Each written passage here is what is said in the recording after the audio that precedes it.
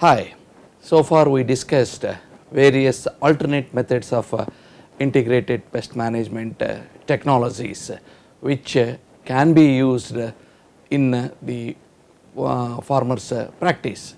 You know, all these alternative methods we started thinking mainly because of the misuse or the overuse or the indiscriminate use of insecticides or the pesticides.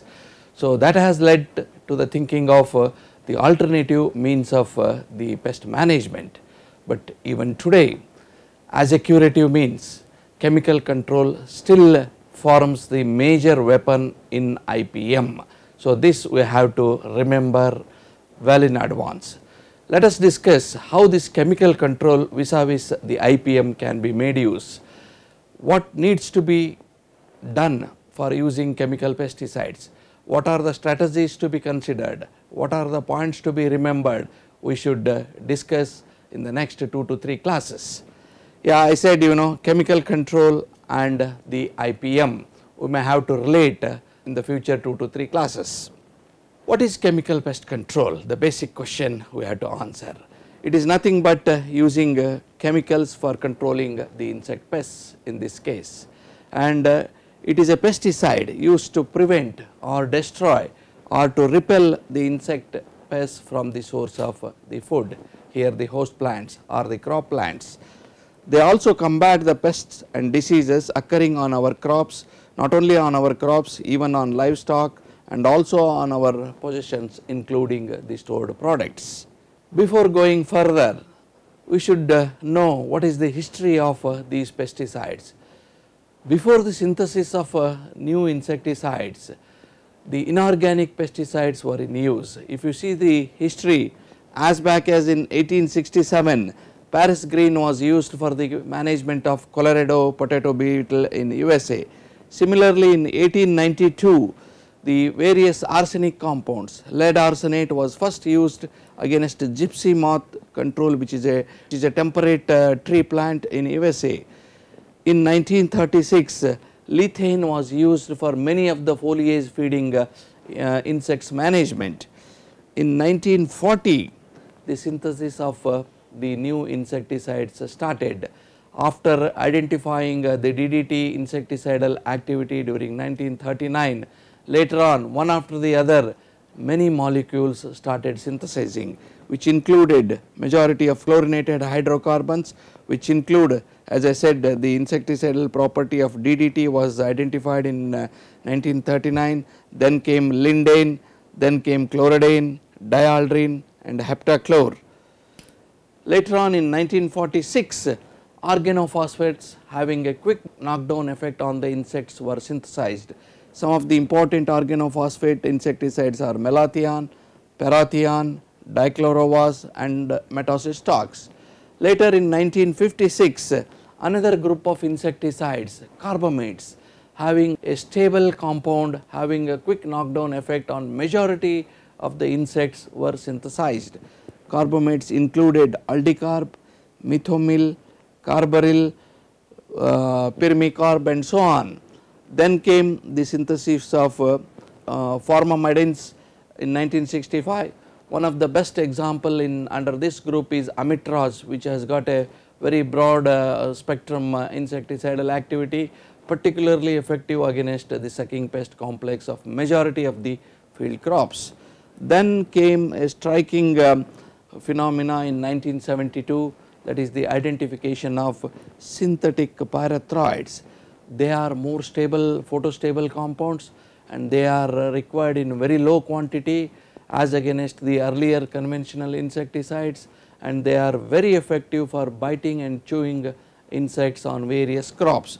Under this category, bioresimethrin, alethrin, permethrin, deltamethrin, cypermethrin, these are the important compounds which are in use even today.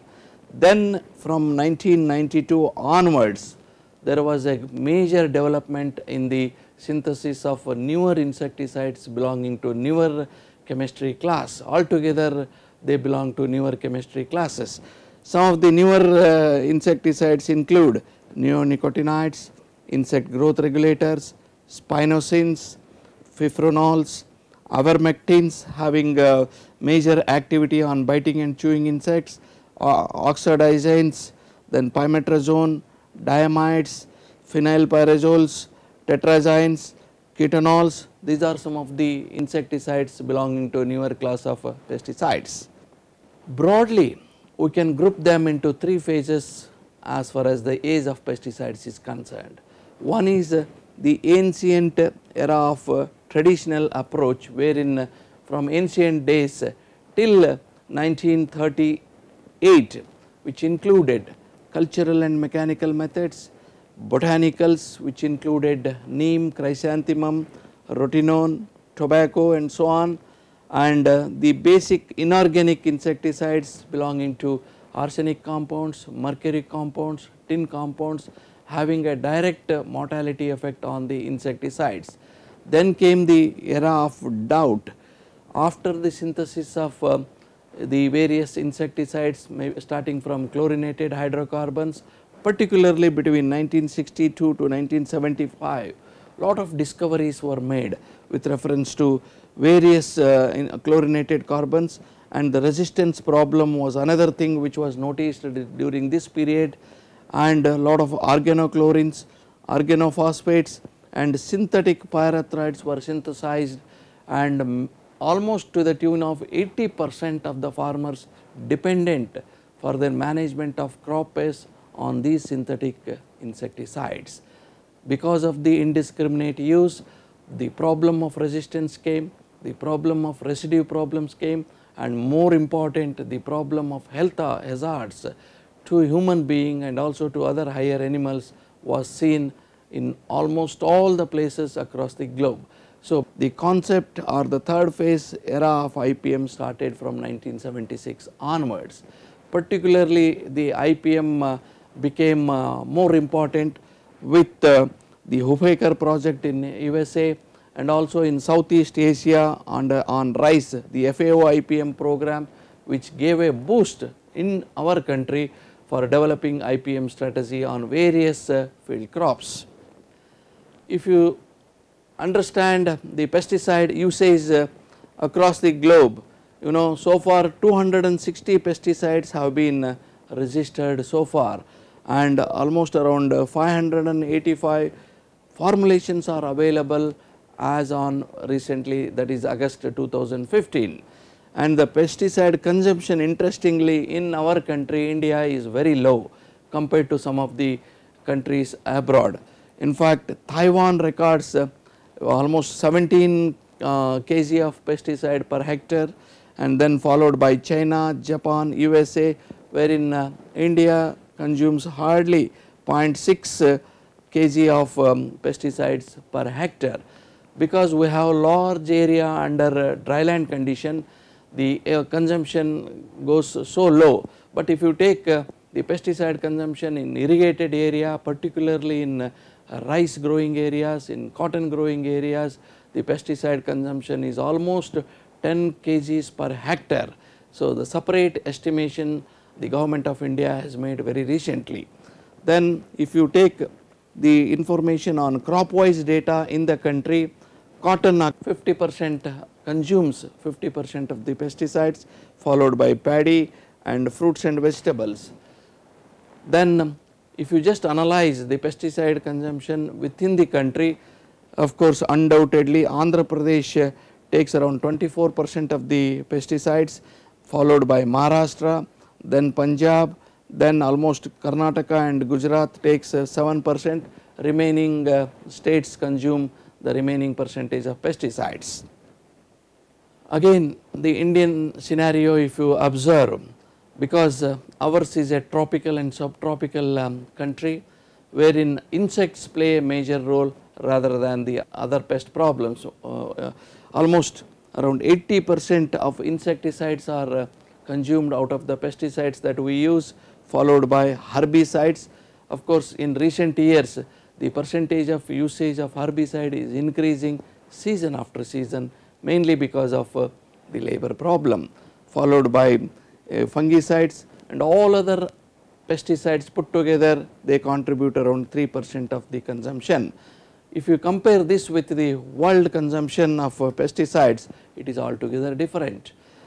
Across the world, it is herbicides which dominate the consumption. Almost 47.5% of herbicides are used, followed by insecticides which consume around 29.5%, then followed by fungicides, and then rest of the other pesticides.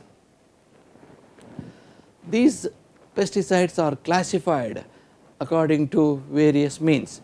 Firstly, they are classified based on the usefulness. Pesticides belonging to acaricides which kill ticks and mites, for example carbophentheon.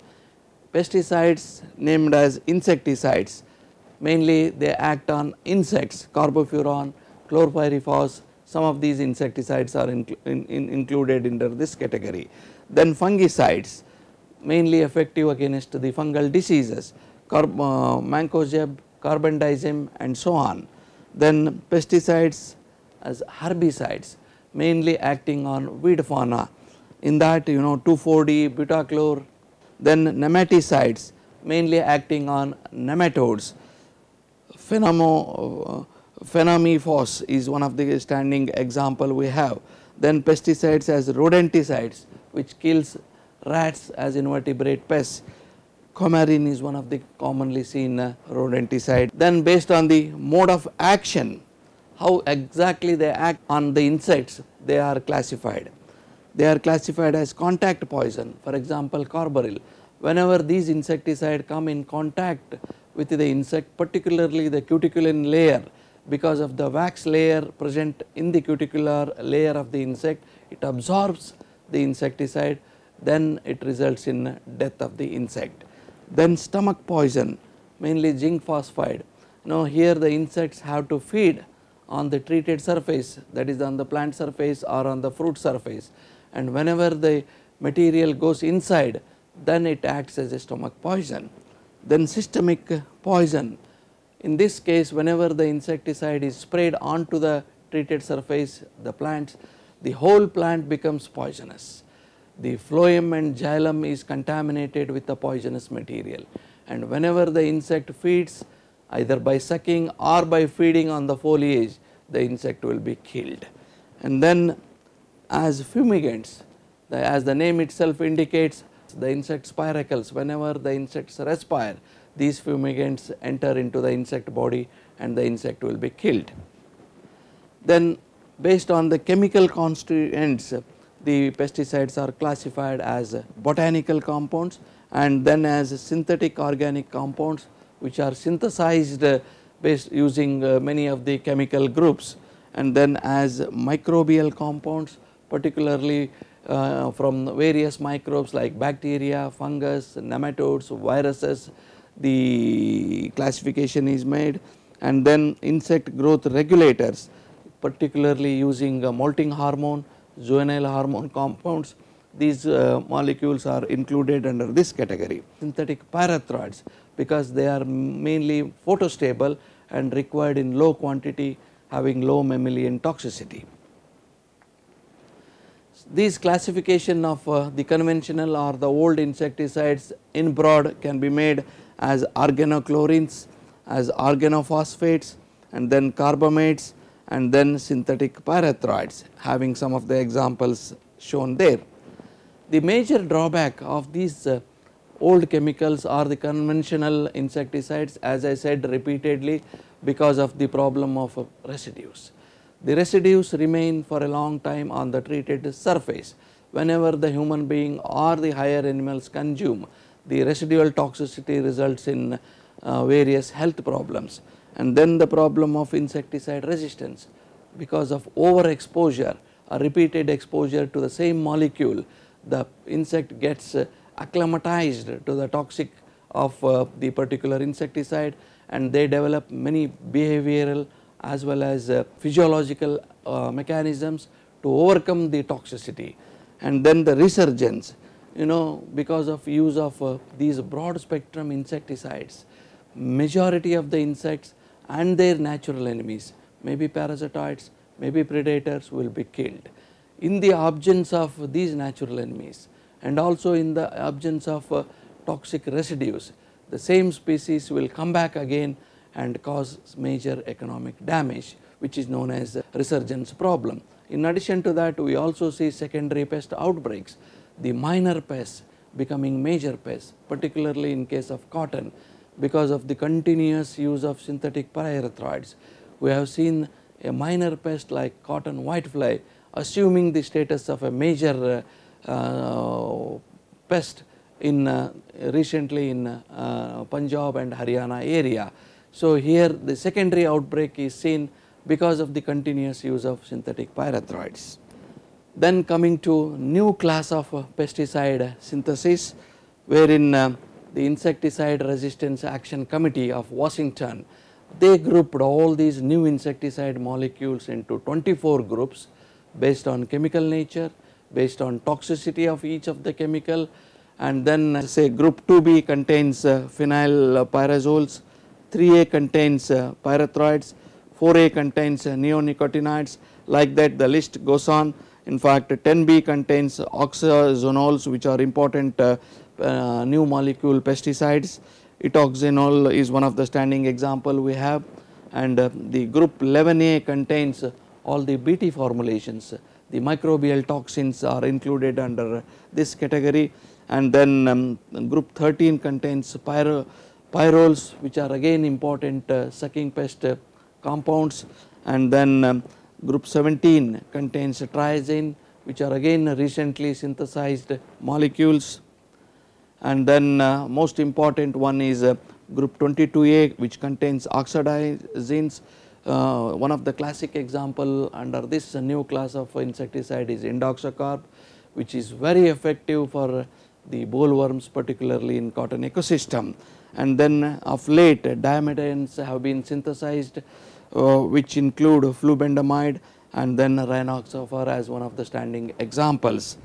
So again, some of the molecules are still undescribed, so they have been grouped under code name UN, wherein still the chemistry of this and the toxicity level of this still have to be understood. Under this category there are so many molecules, including the dicophol, which is one of the old molecule, is also included under this, and pyridolol is again a new molecule which the toxicity level and the chemical nature of the insecticide needs to be understood.